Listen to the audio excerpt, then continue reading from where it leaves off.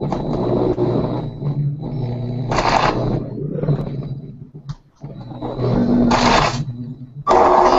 always sounds so creepy.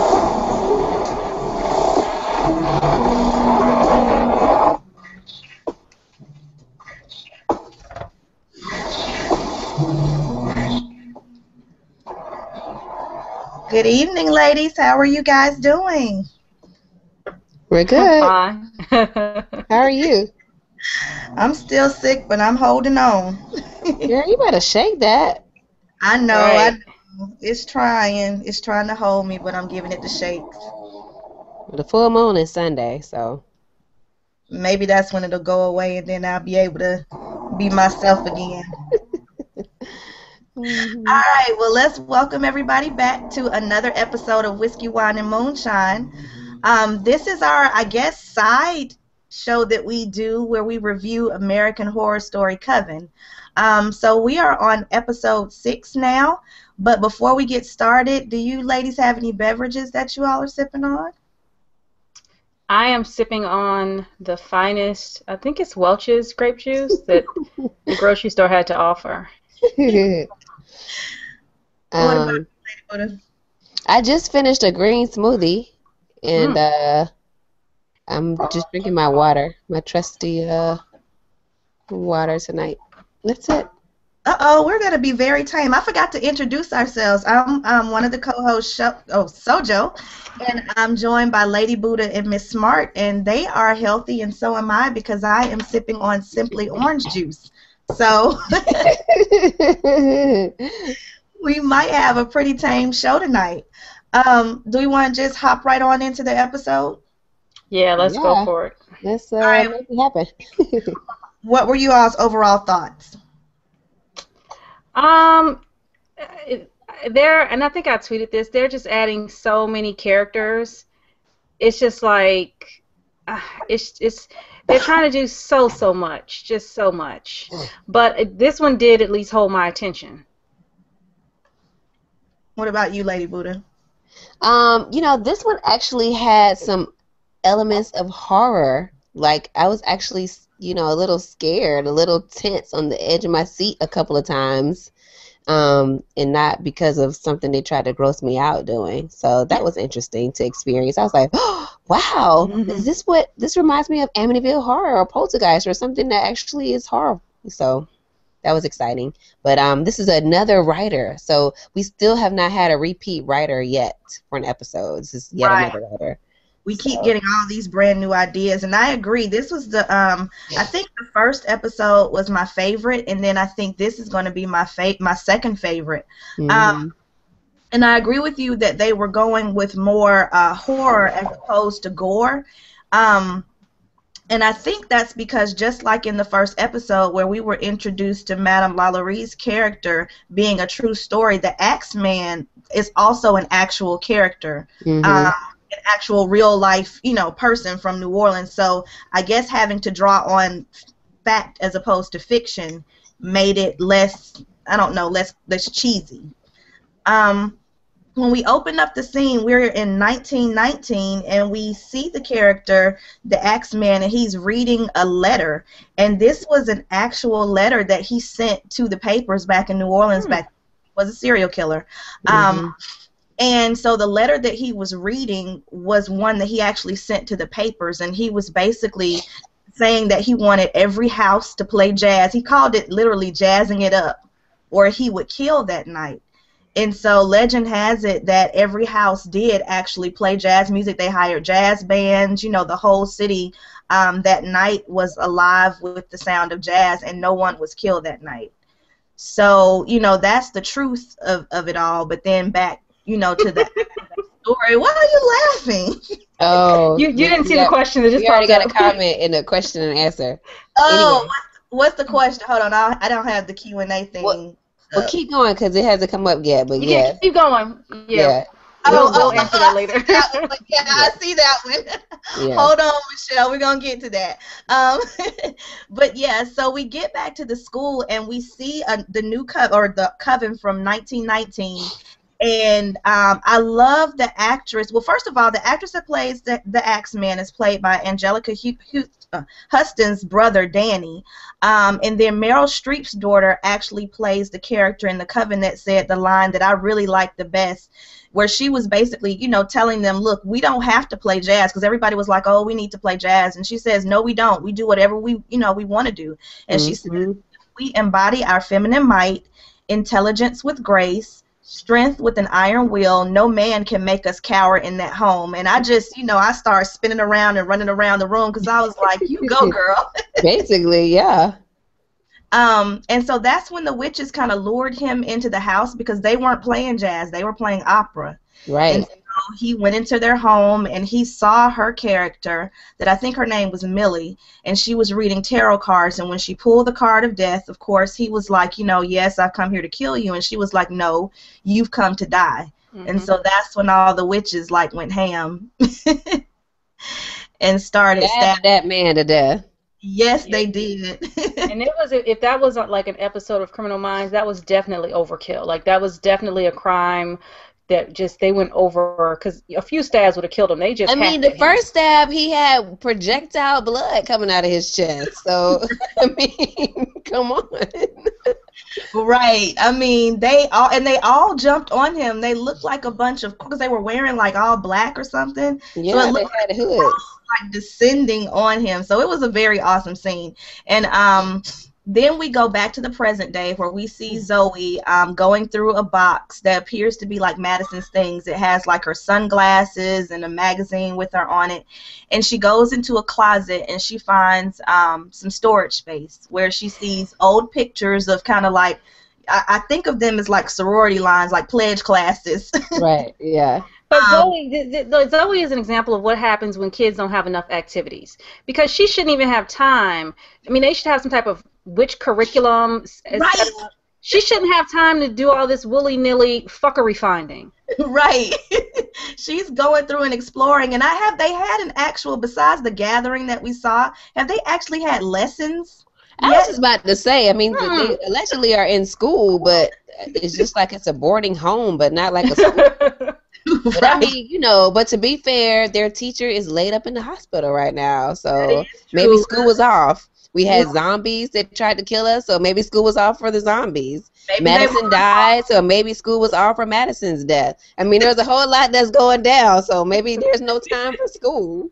I guess. She finds, and when she goes back to this storage space, she sees all the pictures, and she realizes that the Covens used to run deep in their numbers. And so they have definitely dwindled, and that's when she gathers Nan and Queenie. And I was laughing at Nan because she was asking if Zoe was asking if they recognized anything different, and Nan was like, yes, Luke is back at home with his mother. Nan has that laser-like focus. She's focused. Right. She is worried about her boo thing. But then, Zoe is trying to show some leadership ability. I'm not going to comment on that just yet, but she's showing some leadership ability, and she has them drink shots and, has them pledge to each other to watch each other's backs, because what she's found in that closet is a spirit board. So Zoe wants to contact the spirits. So wait, we're going to ignore that she was planning a rush? That she was trying to get them hyped to plan a witch rush to get their numbers up? That's what it sounds like. We're dwindling. We've got to stick together. We've got to, I don't know what the rest of the speech was, but I know. I tweeted when y'all said that about the witch rush. I tweeted out dumb fi dumb because that's what their sorority seemed like. Because she started with this whole Ouija board thing, wanting to contact spirits, and this is my problem with Zoe. She's impulsive and she doesn't think things through. So she's definitely impulsive. So you have Queenie, who warns her that these spirit boards have two purposes: to contact and release. And she tells them, even the story about, I guess, her grandmother, where she released a spirit that burned down the house and left her with half her face. Right. That doesn't faze Zoe at all. Zoe's just like, we need to find Madison or find, whatever. She too has laser-like focus. Yes, she does. Yes. but it's on all the things that could be detrimental to her actually continuing to breathe. Like, Nan is focused on that peen. Okay, as best we know, that's no peen that's gonna kill her. Idiot Zoaz then messed around. Okay, go ahead. I'm sorry, I'm getting caught up. No, okay, so they do contact a spirit, and they think it's Maddie, so they ask her, or they ask the spirit, were they murdered? The spirit says yes. They ask who did it, the spirit says you did. Right. So they're like, uh-oh, and then so then they ask, who are you? And the person spells out Axeman. At that point, Gabby slaps the vodka. I know that's right. She's like, yo, listen, this is some bullshit. We're not doing this. Right, and she points at Zoe and says, if survival is so important to you, you better find out who you're talking to. Amen. That's the best piece of advice you could have given that girl, but we find out later on that Zoe don't give a damn about common sense. She's like, oh, Axeman. Well, then, because later on she even goes to find out who it is and still feels like that she's so determined. Right. Yeah. But let's get to Fiona and Michelle's comment, because I do love this. So Fiona's at the hospital getting chemo, and we find out that she can read, other people's thoughts, and she sees a lady who just wants to hold on long enough to get her daughter down the aisle. Another woman with her husband, another man. Anyway, she says, I think to the doctor, that her daughter needs her and that she's doing this and doing this for her daughter and not for herself. So I didn't know if she had given up. I remembered in a previous episode that she had resigned herself to die. I think it was the episode where she and Maddie went out, that she knew she had cancer, and she had pretty much knew that she didn't have too long to live. So I don't know if what happened to Delia gives her a new lease on life to kind of strengthen herself for her. What do y'all think about that? Well, I think she got a new lease on life when she thought she killed the Supreme. Exactly. And then I think she got a new lease on life when she realized, wait a minute, I didn't kill the Supreme. I still got some work to do. And then she got a third new lease on life when she's like, my daughter needs me now. I'm doing it for her. So, yeah. Okay. And Michelle brings up a good point, going back to that spirit calling scene. They didn't actually call for Madison in the beginning. They were calling out to anyone, which, again, goes to the stupidity of, this group led by Zoe, that they don't really know what they're doing with their magic. But going back to the hospital scene. That's why they need to have class. Right, they need to have some classes, right? So Fiona's worrying if she's going to lose her hair. She also talks about she's not ready to go just yet, and she wants one more great love affair of her life and to belong to someone, which of course foreshadows what happens at the okay, a lot of what these women are doing is based on peen, okay? Right, that's back to what I was thinking that. Right, and now she's looking for her farewell tour peen, the last one she'll spin around on before death.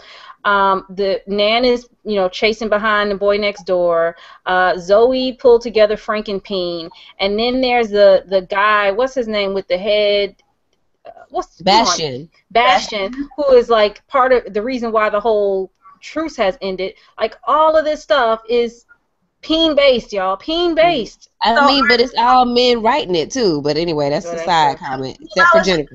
Say, what do y'all think about what it's saying, that our greatest vulnerability is that pretty much at the end of the day we want a relationship? Like, that's pretty much what this is, saying, that our forget all of our powerful, whatever. At the end of the day, our biggest weakness is love, kind of. Is that because it's the male writing it, or is that because that's what we've seen?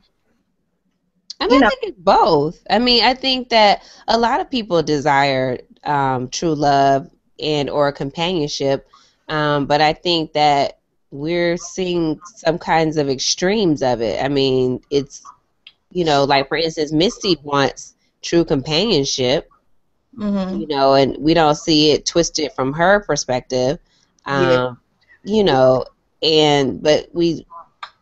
we just kind of, this is what we talked about before, they never kind of write people with balance. It's just a few characters that have balance or had balance, and even some of the more balanced ones seem to be losing balance around this same thing. But but I will say that the way that what's her name, Fiona, said that she wants a great love affair is different, because what we haven't seen is the fact that she was married previously. We found that out at episode 1. Yeah, more than once, I think. And her last husband was the rich one.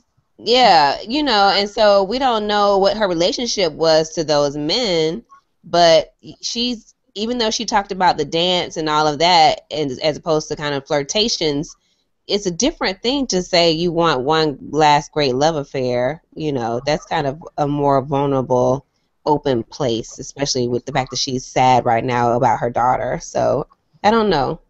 I agree. That bad. No, I do agree. I think that's different than what I think she wants to feel, like how she says she wants to feel like she belongs to someone. I think she's kind of saying that she wants that balance. She's a powerful woman, but she wants to be that yin and yang type deal. Yeah. So, yeah. I don't trust her. I don't trust her at all. I think she's giving a lot of lip service, and I think that given if she had the opportunity to have a real actual relationship, she would be so obsessed with controlling it and getting what she needed out of it that she wouldn't be vulnerable.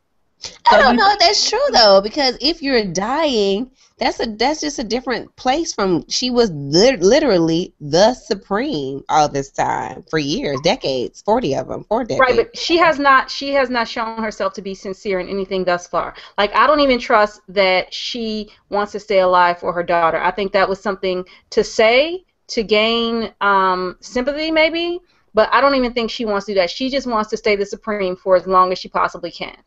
Well, we may have a chance to test your theory, Miss Smart, because from what I understand, they're saying that from the writer's perspective, what the spoiler alert, basically, she and the Axeman are going to become an item. So we're going to see what and that's going to be interesting too, because of course we know who the Axeman is, but she is blinded by her need to belong to someone before she dies. Yeah. So, are we going to see her be vulnerable? Are we going to see her be crafty? I mean, we just don't know. But wait a minute, let me go back to something about her wanting this last love.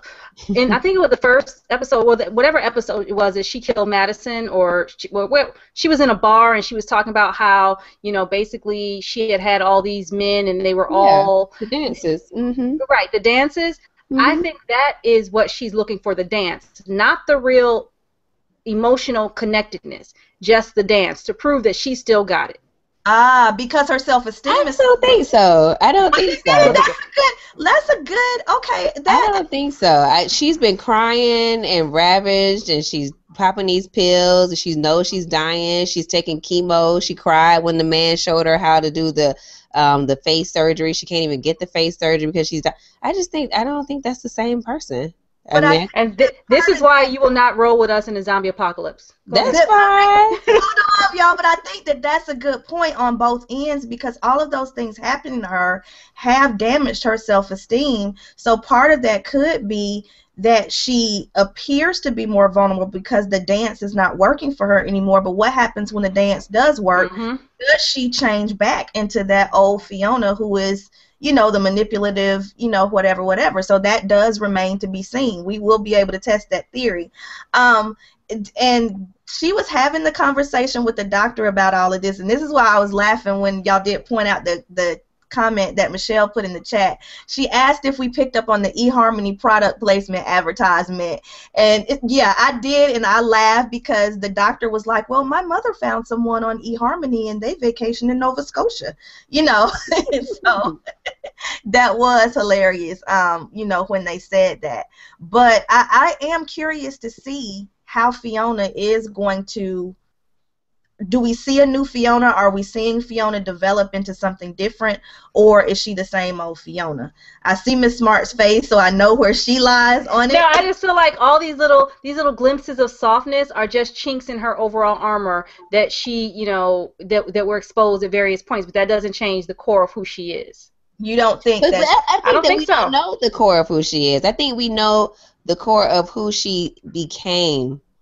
But I don't know if we don't know enough about her backstory. We don't know about Yeah, the but her men core, that are dead. her core killed the other Supreme. That happened when she was young. So she's been pretty treacherous for a very long time. This isn't something that just happened because she got cancer or because she got old. She's been Yeah. a power hungry bitch for a long time.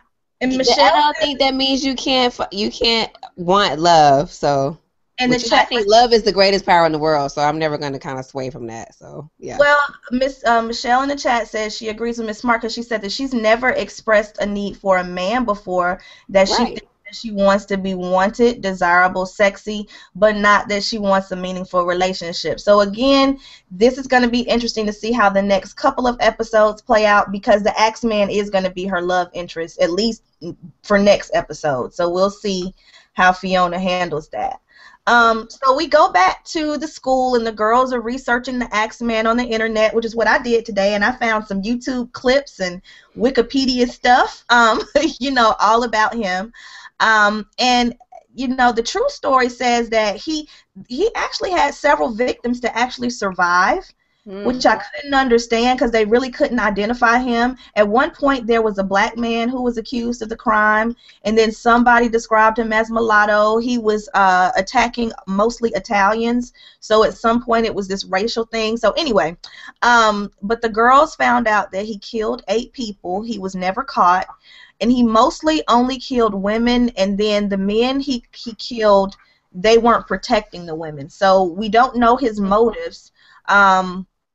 But that was a little bit of background about the Axeman. They find the picture of the class of 1919, the year that the Axeman disappeared.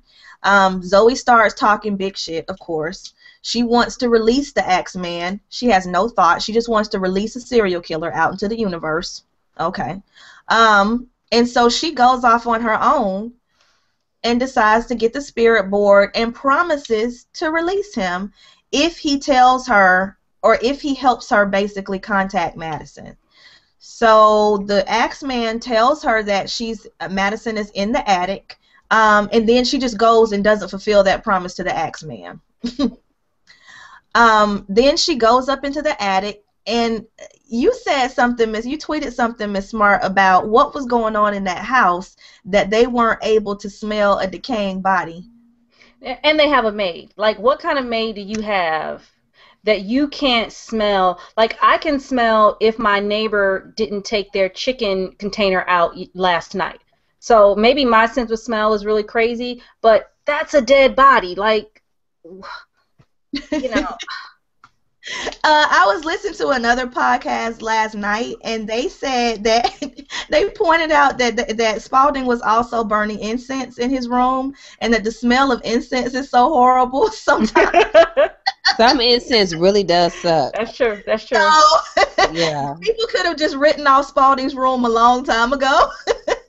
But I don't think that's his room, because I don't think that's his room, though, because she had to, like, do a hook or something to get up there. Like, it wasn't easy to get up there. It's his tea party place. I don't know if that's his bed chambers where he sleeps, but that's his little place where he has his little dog and stuff. But she finds Madison's all, rotted out, and then Spalding's behind her. So then gross. Yeah, but we get to the scene where Cordelia is back home, and she's come upstairs and she's re-entering her room. Fiona's already in there, and Hank comes up behind her. What did you guys think when you first saw Cordelia enter the room? Like, did you guys have any thoughts about her appearance? I didn't. She looked hunched over. She looked old, I guess. But I didn't really think about it. Like, that's just my impression now that you just asked the question, but no.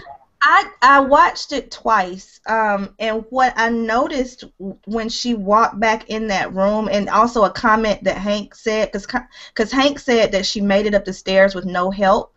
Mm-hmm. She did look older, but she also looked, of course she's blind, so she's vulnerable, but she looked more confident in her entrance in her blindness than she did when she wasn't blind. I don't know if it was the balled up anger with Hank or her determination to try to do, put up a big front or whatever, but she looked very confident when she walked in. And then, of course, the other thing she started doing, she immediately started chastising them for having roses in the room because that was love and romance.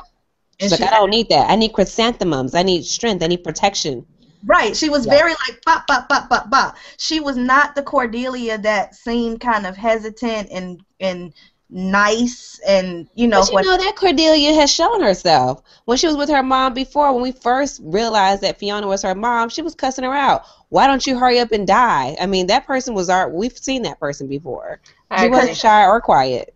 Because she's with two people that she knows have betrayed her. She was her hard self. Is that what you think? I mean, I think that we're still waiting on the backstory as to why she's afraid to, or has been afraid to show her power as a witch, but she's not afraid to show her anger as a daughter and now as a wife. So we've seen that.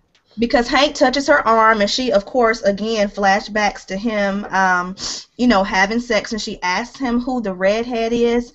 And Miss Smart, you had asked last night when we were talking after the show, like, why didn't she know? And I guess we kind of skip ahead. Why didn't she know who the redhead was? Right. Because it wasn't like the redhead was some chick that checked her out down at the Piggly Wiggly. This was somebody that she had, based on the information we get toward the end, that she had sought out, had engaged in conversation with, had this young lady in her house, and for whatever reason, when the flashback, when she gets that scene of her husband screwing this person, she doesn't have any idea who this. And the thing is, redheads aren't that common. So I doubt that she has a cadre of redheads to choose from.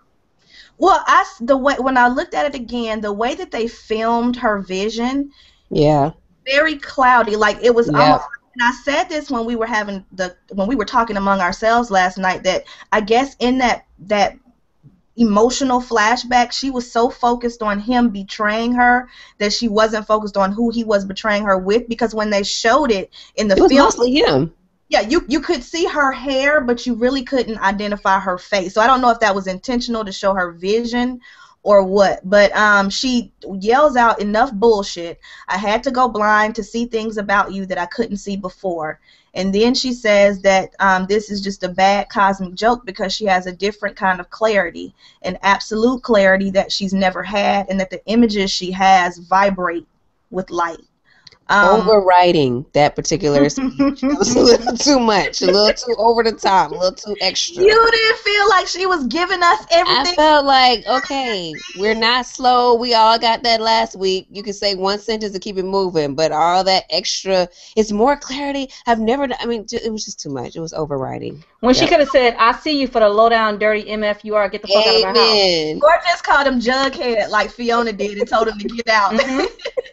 But she does tell him, and I think this is gonna come back with a little foreshadowing. He will be accountable for every single betrayal, no matter how deep he thinks his secrets are buried. Because we find out that it's not just a betrayal, but he does have some pretty deep secrets buried. So he's going to pay for that. Well, and that's the thing, and I know we'll talk about it when we get to it. But the last two episodes, I kept saying, well, what's this deal? Why is he around?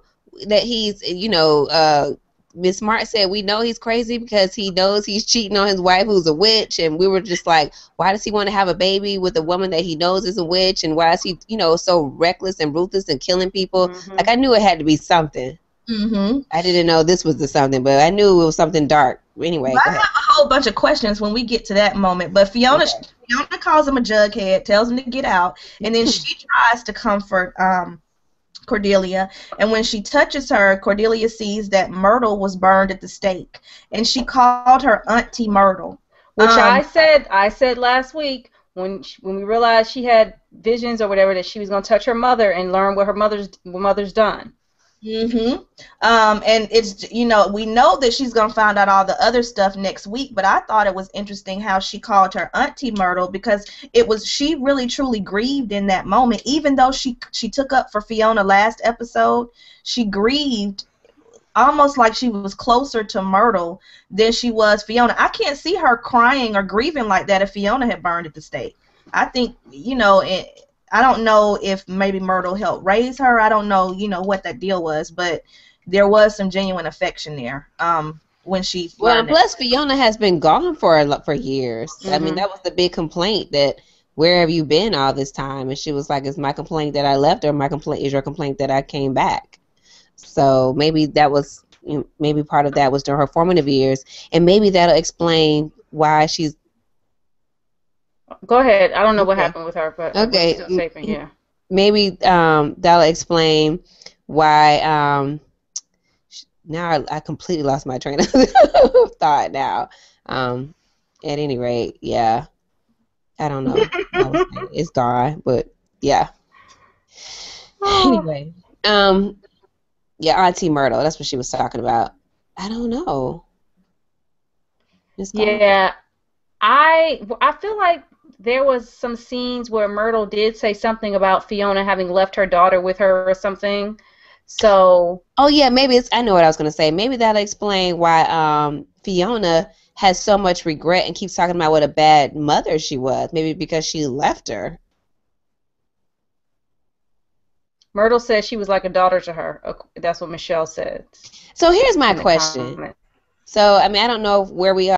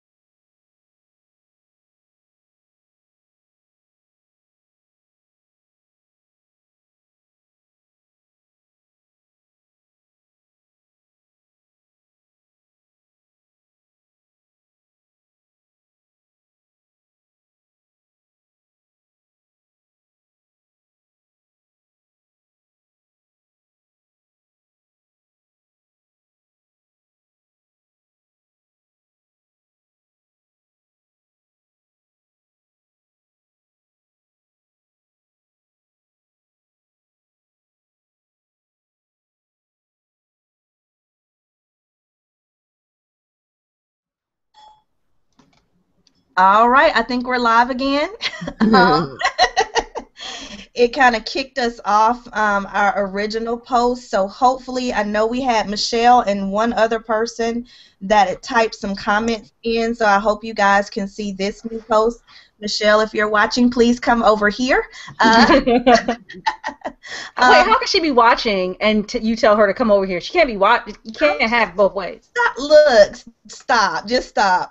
Y'all go ahead and talk about that scene. I'm going to try to rebroadcast the YouTube on our site. Okay. Do you remember the last thing you heard? Because I'm not sure when it dropped off. It was Fiona and Myrtle and Cordelia's relationship. Oh, yeah. So we started talking about that a little bit, and I was saying that I think that potentially that's why Fiona felt so badly or has all this remorse about being such a terrible mother, that maybe it's because she left to do what? I don't know, besides get more power or, dance with all these men or marry all these men. Like, I don't know enough of her backstory, but maybe Myrtle took care of Cordelia while Fiona was off being the supreme. By the way, it looks like it's saying the Q&A is disabled. This feature is disabled. Oh. So I don't know if you guys, if you click on Q&A, can see it. Yeah, I think Fiona was off being Fiona, like doing her own thing. Like, I think she had a child, but she didn't want to parent. And I think that's where her guilt comes from. Yep. Okay. I could definitely see that. And you guys are right. I had to enable the Q&A before we went live, so I can't enable it now. No. But what I can see is if somebody does a comment like underneath, then I can see it then. So hopefully, if we have some comments, we can see it then. All right, so we are on the scene now where the girls are torturing Spalding up in the attic with the spatula and the hot plate. I really couldn't believe that they went there, honestly. Why? What you didn't think that it was in their nature or in their character, or? Yeah, like I was just like, I tweeted about it. I was like, wait, Zoe's in the torture, and then Queenie. I mean, we know Queenie is like, will mistreat someone who treats her poorly, but that was just kind of strange that she was. I mean, he wasn't doing anything to her. She was just like, making it. It was funny to her to be really mean. Yeah, at first I was like, well, maybe they are in it because he killed Madison, or they thought he killed Madison. But then Queenie seemed to enjoy it way too much. Yeah. Like, laughing. But she kind of laughed. Remember when she and Madison used to get into it?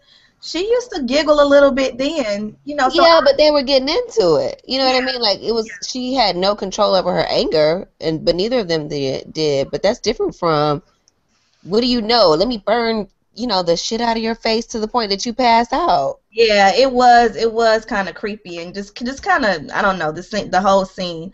It was actually funny because they were asking him questions, but of course he doesn't have a tongue, so he can't talk, but he can think, and then Nan can read his thoughts. So they were asking him questions, and he was being very dramatic and over the top. I mean, I really couldn't believe Nan was falling for it, honestly, because he even his actor voice made it sound like he was writing a romance novel.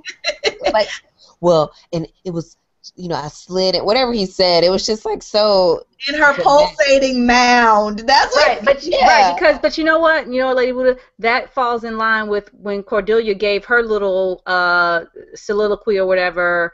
When she was talking to her husband, whoever wrote this, figured like they were just gonna go, weave a tapestry of flowery language whenever they could. I guess, but look, even the way he kind of like threw his chin out, and even he made his voice sound like this. Like, it was just so extra. Like, he was trying to romance Nan in the telling of the story, so she'd believe it, I guess, and she did. So anyway, which kind of annoyed me because I feel like Nan is the smartest one in this whole crew, and I like that she did translate what he was saying, but she never even questioned that he wasn't telling the truth, or whether or not she was telling the truth. She did it, and I was like, there's no gut check, there's no nothing. You're just because you can hear his thoughts, you then say that those must be his actual thoughts, as opposed to just what he's thinking to share with you. Yeah, it was funny because he plays the character, or played the character Russell Edgington in True Blood, and he pulled from that whole gothic, his character there, his voice and mannerisms and all of that, the overacting. That's what he was Russell Edgington in that whole scene. So I think him overacting too causes Zoe to be suspicious, because then she says, well, he's been around Fiona so long and lives in a witch house that, you know, he may have picked up on, you know, some things of his own. So, and he basically punked them in that whole moment, saying, well, what are you gonna do? You know, right? If I killed her, you still can't do anything about it. You gonna tell the police? I mean, right. You know. So, and we do have Michelle back. We just spoke to her in our comment section on our Google Plus page, because we see Q&A. So, hey, Michelle. Because we don't have Q&A, we'll just have to, you know, just kind of correspond via the comments.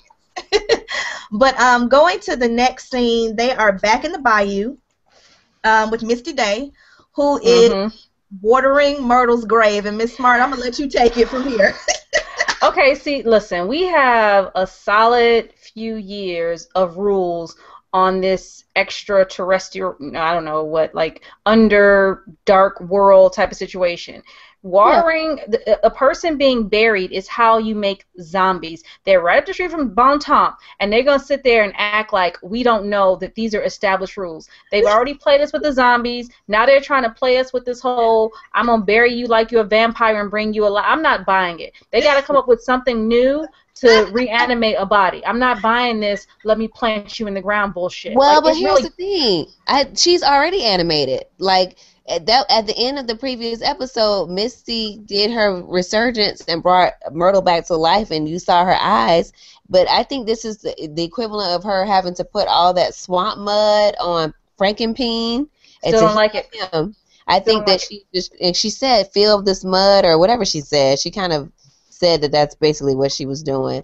And you saw her wiggling, you know. She should have blessed some water and made her take a sponge bath in that water. That would have been okay, because we don't have any dark world. Okay, I mean, they're doing all sorts of other. They're bringing Frankenpeen back. So you mean to tell me they couldn't just say, you know, girl, go ahead and take that sponge bath. We're gonna pull this all together. No, well, they took the zombie route. Because this show brought. Can we talk about Madison now?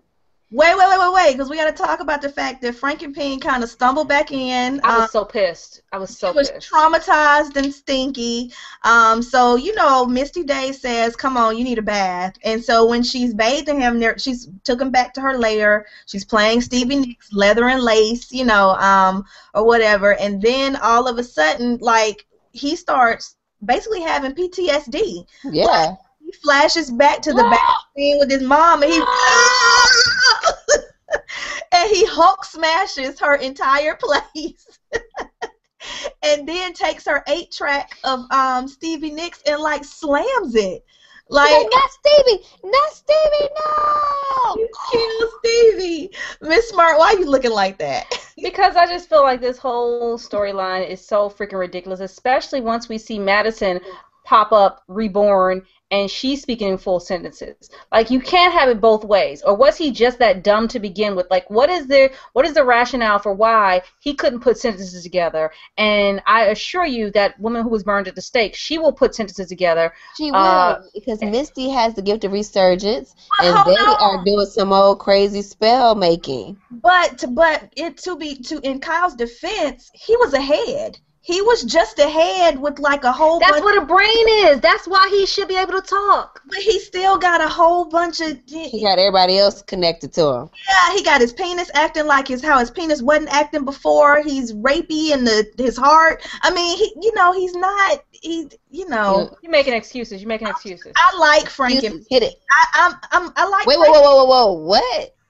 I like Frankenpeen because what happened to him is not his fault. It's your fucking girl Zoe's fault, which is why I am... No. It's Madison's fault because it was her idea to build him in the first place, and she had the spell to do it.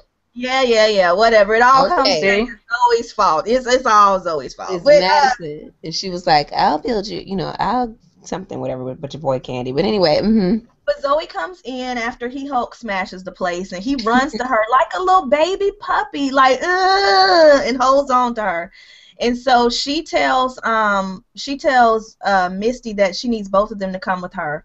And we see this brief flash of Hank showing up at Madame Laveau's house, but then they flip back to Zoe with Misty. She's chained up Kyle as Madison, and she wants Misty to use her power of resurgence on Madison. So Misty at first says she's too rotted, like she has too much death inside her. Like, I can build you, we can dig you a hole. Right, we could dig you a grave, but that's pretty much it. And then she tells her to help her, and she starts pushing the death out of her, which ended up being blood and a cockroach. I have a phobia of roaches. Why did you tell me what it was? I just saw something. I didn't know what it was. I didn't see a roach, but thank you. Thank you very much. Oh, thanks, Sojo. Thanks. Look, that scene almost took me to the upper room. But yeah, so that came out of her mouth. But then she pops up and immediately asks for a cigarette. So we got our Madison back, or kind of, sort of. Then we go to the scene. Then we go to the scene where Hank is at Madame Laveau's house, Marie Laveau, and he thinks that she's back on Delia, but she's like, look, she said, first of all, do I look like the Taliban to you? And then she was like, if I wanted to blind her, I wouldn't have to leave my room. I mean, she pretty much, well, this is what I mean about how she normally would do elegant things, and why the zombies just didn't fit. Didn't fit her character, didn't fit her. Yeah, because that's why it was so crass. So it makes sense that she also wouldn't, splash acid, because that is kind of crass based on some of the things that we thought, at least that I thought, that we knew about her. But the zombies, again, I'll say, the zombies fit in the context of zombies that are hot right now on television. That's the only reason I could see her having to use zombies, because like she said, her witchcraft and potions are beyond the dirty and disgusting and inconvenient. Like, she's pretty solid in what she does. She doesn't need all those histrionics and stuff. Because she's still alive and well and gorgeous 200 years later. Thank you. Well, what we find out is that Hank is revealed to be a witch hunter that she hired 6 years ago. And that she wants more than just the Academy of Witches. She wants all the descendants of Salem. Now, I know that we said that the truce, that the truce is why she's upset and them killing Bastion, but I wondered if it was a tie back, because we talk about the Crucible and the Salem witch hunts and how, she was supposedly the one that was blamed for teaching all those white girls, during the Salem witch trials, witchcraft. I wonder if they're going to do a tie back to them betraying her, like those girls betraying her during the Salem witch trials, and that's why she wants all of them dead. What do y'all think about my theory there? I think that is very possible, and in that tieback, I think there's going to come a point where, because I still think she and Queenie are related, where Queenie's going to have to make a choice between her and these stupid girls she shares this house with, this boarding house, because it's not a school. But yeah, I think that is all gonna come back up as one of the reasons that she has it in for these girls, aside from Bastion, of course. Wait, so go ahead.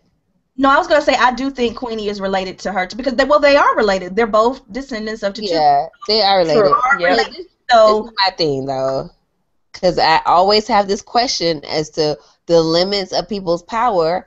I do not understand why, if she is so powerful, and I believe she is, why she gotta hire a fucking witch hunter? Same reason I have time to clean up my house, but will hire a maid. Outsource. She's a job creator. I mean, but all she's doing is hair and playing solitaire on her iPad, and then she's mad at him for not doing a good job. Do you know how long job it takes? For 6 years? But I think that maybe she likes the hunt, the dance, kind of like Fiona. Like, it's attractive to her to see him make people suffer. Like, she wants these descendants, but he's coming in and he's wooing these girls, and he's ingrained in Delia's life, you know, finding out her secret. So maybe she likes that aspect of it, and that's probably why she got mad at him. Well, first of all, just to give the details, he found 9 descendants in 3 years, 5 of them, including Kaylee, that's the redhead that he killed, from Delia's research. But Marie said, you got hard and went soft, and she was pissed about that. Maybe she hired him to trick him or ingrain himself in the family, and now he's flipping, and she's mad about that. So, you know, she could do a spell and kill everybody, but that's no fun. Well, I still want to know how he got involved with her. Like, what is the process? You put an ad out in the paper, you're like looking for a witch hunter, or you just are walking down the street, you're like, oh, you look like you could be a good witch hunter. Like, what happens? Well, I imagine it's the same way that somebody can find drugs. Like, you know, like there has to be some type of underground network of people who, I don't know, maybe a city paper, some ads in the back or something, that like a witch newspaper or underground witch railroad that he puts his service out on. I don't. Maybe he's like the Hitch, and it's all word of mouth. You know, Joe. We have Joe in the comments that says she does not want to start a war. So good point. Good point, because I was thinking about when we had Madame Lalaurie and they all came to her house with the girls. She had kind of sort of an army with her, but I don't think that any of them practiced. I think they were just people from the community, so maybe she does not have as many people as they do, so maybe that's why she doesn't want to openly attack. So that is a very good point. But she, you know, she calls for all of their heads. She said, I want Fiona, I want Cordelia, and I want every last, you know, witch in that coven. So know, she's going to go to war some kind of way. Then we go back to Misty raiding the fridge. Zoe asks for her to stay and kind of like tries to guilt trip her in, saying, I thought you were looking for your tribe. And Misty says basically, y'all ain't it. Like, yeah, she's like, it's foul in here. Yeah. When somebody is living in a shanty in the middle of nowhere, you offer them hospitality and they're like, babe, no, I'm just going to go ahead back to this shanty. I'm going to just go back. I don't even got my music no more. I'm going to go back. Right. She doesn't even have Stevie Nicks anymore. She was like, I would rather go back to my silent room in the swamp than be here. With this foul shit that y'all got going on. I don't even know what it is. It's so foul. I can't even name that shit. Right. I'm taking my ass back to the swamp, bitches. Right. No. Right. So then we see Cordelia in her room, and she's preparing herself for the night, and she does look very vulnerable. She's by herself. She's trying to take her meds. Her pills fall on the ground. And she's in the room, and we see Axeman is in some sort of limbo. Like he is, now he has a form, but he's not quite free. And he says that he's always hated that room. So her bedroom is the room he was killed in, and he gives this speech about hearing music and being trapped in this room. Anyway, so then they go back to Maddie, and Maddie is semi-confused. She knows who she is, but she doesn't know how she died. She can't tell them any details. Wait. We're going to ignore when the Axeman called Cordelia dirty pussycat? Because I felt like... Oh, wait, we got to that part. Okay. Flip scenes a little bit. So she starts still vomiting up a little bit of death. So they kind of ask her questions. She didn't know that she was dead, and then they ask her, did you see anything on the other side? She said no. So, you know, she's still sort of confused. Now, yeah, she said it was black. There's nothing, which I don't believe. But anyway. Somebody said that is Ryan Murphy's thing. I think he's an atheist, so he always kind of gives the religious, like, pish posh in every one of his horror stories. I see. Okay. So that was kind of put there intentionally. That's what people are saying. Yeah. So now we go back to the scene. Miss Smart, what does Axeman tell her? Tell Cordelia. What does he calls her a dirty pussycat. I don't even know the context. All I know is I felt like that was awesome, and I was going to add that to shit I say. Right. He was mad because he's trapped between worlds. He was like, Zoe tricked him, and so he takes out his axe and says he's going to get out one way or another and to call those girls back up there so he can get out.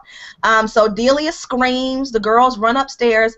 The jazz music is playing. The door is locked. And why can't Queenie bust the door down? Why can't nobody do one of these spells to open the damn door? Right. So I guess it's more Harry dramatic. Potter on my brain, I guess, because they can unlock all them damn doors. Well, they had to, they had to have a dramatic scene where they run downstairs and they had to have the axe swinging so Zoe could be, going to the bookshelf and spinning her fingers and finding the book and finding the spell. And this again goes back to, I know that Zoe is probably going to be the Supreme. I get that. But this is why I hate her. Because this, again, is Zoe's fault. Your teacher is locked in a room with an axe murderer, and you're so nonchalant about that when this is your fault. This is why he's in there about to kill her. She has no remorse. Does she have no remorse, or is she trying to be focused in the moment and get him to move on? She's trying to kill Kyle. Remember, she has no remorse for what she did with Kyle. Now she's just trying to put rat poison and whatever.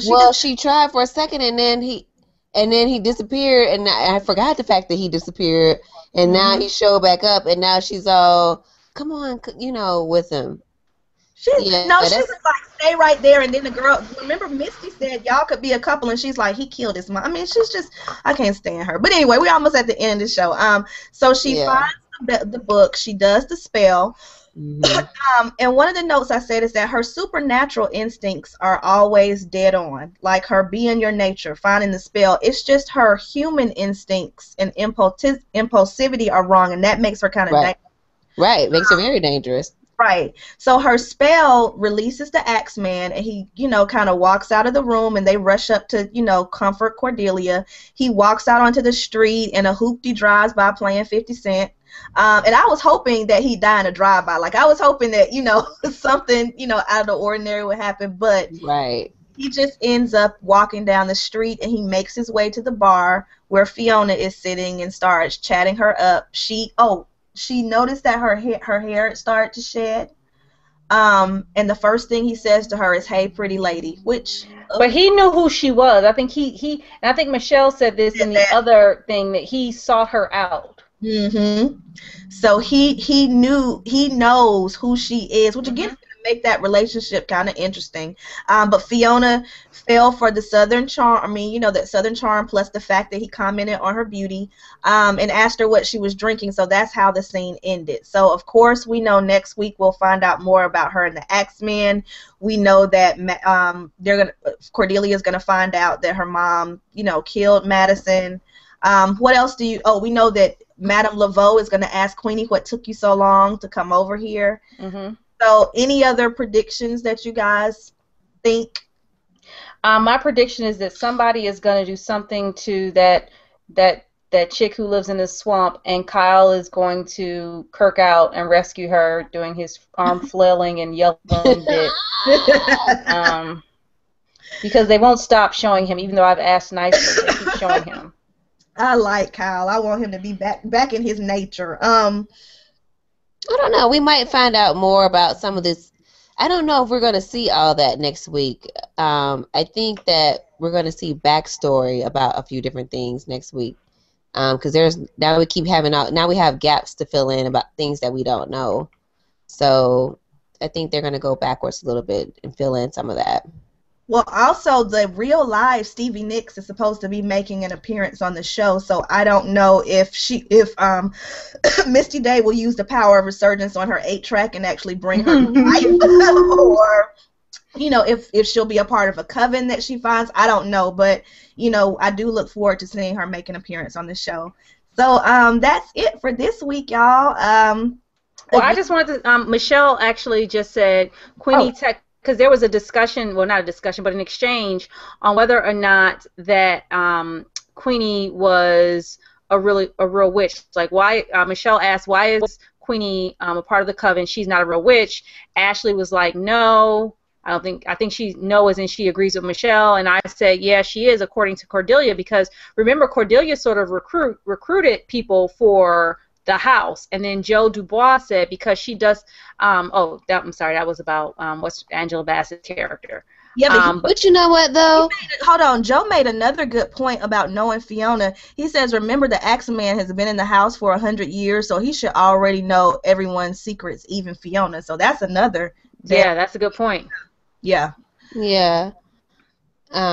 Technically, Queenie is a voodoo priestess descendant, so she's not necessarily a witch in the...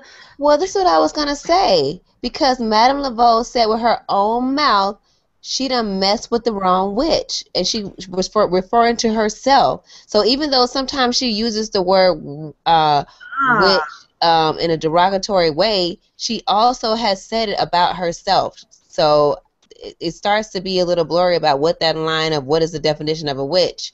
And so I don't know whether that's one of those careless things when multiple people write episodes, or whether that's on purpose. But that's something that I noticed that she said, because we had already been pondering the differences between the two. So however she identifies, which is as a witch sometimes, then Queenie is the same.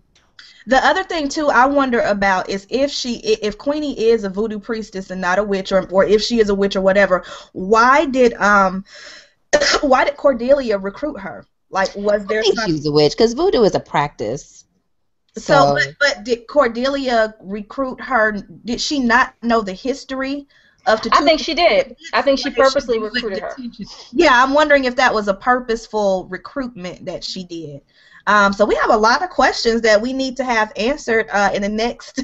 We still need a voodoo expert. I mean, because voodoo is a practice that you learn. It's not something that is magical powers that are passed to you. That's what I'm saying. That's different. Yeah, we did ask for that on the last episode. If anyone knows anybody, if you do, you can go to our website. It's www.whiskeywineandmoonshine.com, and you can hit us up in the Contact Us tab. Or if you're on Twitter, you can tweet us. Our show Twitter is @WhiskeyWineMoon. We also have our individual Twitters, which are underneath our images. If you guys want to go ahead and give them your Twitter handles for those who are listening. I'm at ND Collier, COLLIER. That's my Twitter handle. And I am at think _P as in Paul _smart.